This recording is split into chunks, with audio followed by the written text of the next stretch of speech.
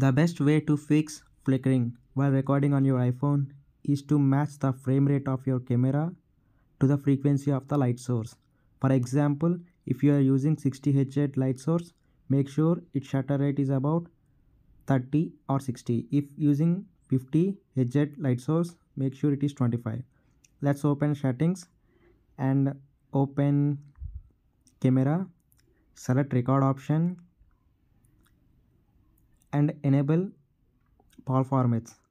So for Asian countries, the most of the lights are about 50 Hz. So if I match the frame rate of that light to 25 or 50, then my problem will be solved.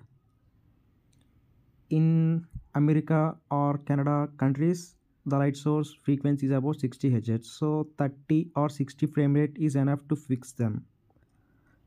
So always go away from the light source in order to fix the flickering or match the frame rate if you want to do a close-up shots in your iPhone.